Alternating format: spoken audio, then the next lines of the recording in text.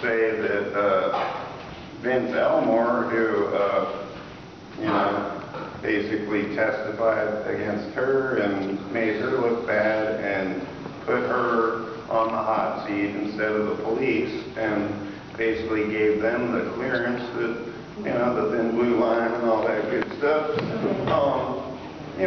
The other day when I was arrested at the COAB meeting, Vince Elmore and Jakari Jackson, who are both COAB members, called me a racist.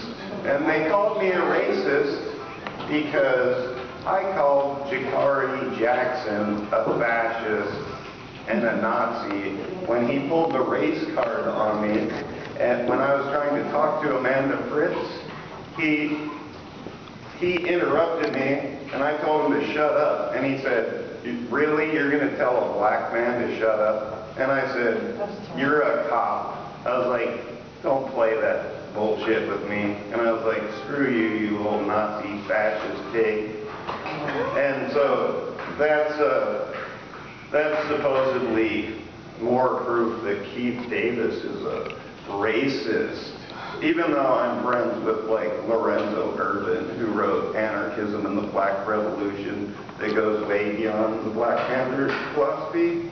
And I, personally know Ramona Africa from Move and all kinds of other people, and I tried to actually start a forceful protest where we went and stormed the podium when Tom Ridge was being inaugurated to be the governor of Pennsylvania. So I've been doing this stuff forever. I've exposed white supremacist organizations in the police department since the early 90s.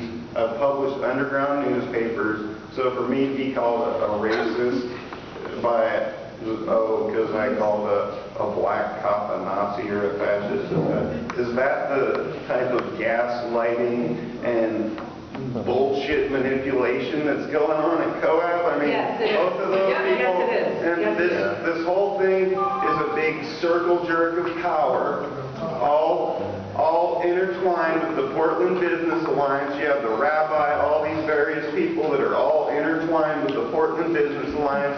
You have Charlie Hales.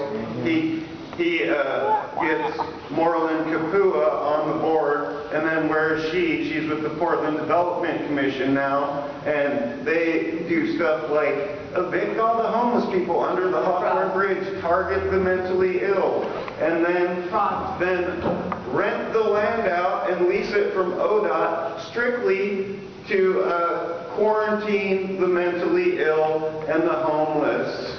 So that's the type of stuff that, this great community leader, Dr. Moreland Kapua, yeah. I mean, so, is this the type of... Can't touch her, she's a professional.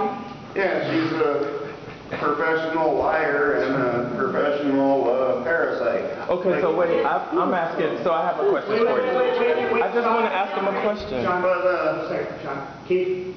this is the type of stuff that's going on. 20 seconds. This is the type of stuff that's going on when you have this interlacing, overlapping of the business community that war on the homeless, that do all this stuff, then they're going on to other... So this whole thing needs to be totally restructured. We need to get people like Lisa Haynes on the board. Yes.